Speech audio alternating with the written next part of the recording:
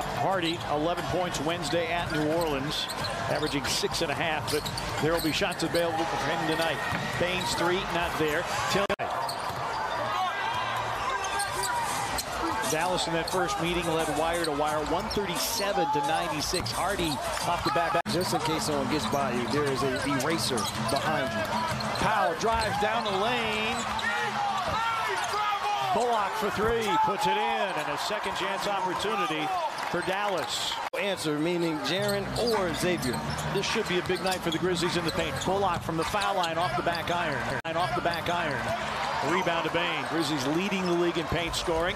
Bane going downhill against Bullock. Missed the finger roll, but will go to the free throw line. In that second seed so that you have the right to 2 home court advantages in the first 2 rounds of the playoffs.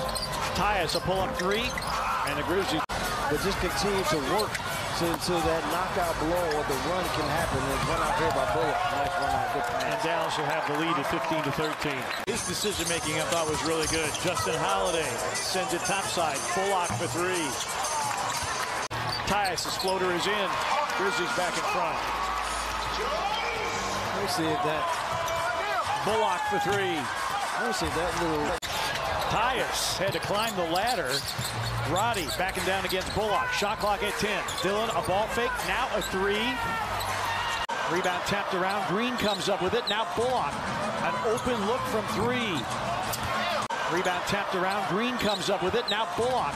An open look from 3. An open look from 3. Room service rebound, and right now Dallas doing good work on the offensive glass. Bertans pays it off. Continue to use this emotion. Kennard. Brooks with 9 to shoot. And the Grizzlies turn it over. 7th turnover. Bullock with a ball fake and a baseline pop. Off the dribble. Grizzlies 10 turnovers, uncharacteristically sloppy with the ball. Shot clock down to 3. Bullock, an open 3. Sticky here in the 3rd quarter. Hardy on a spin away.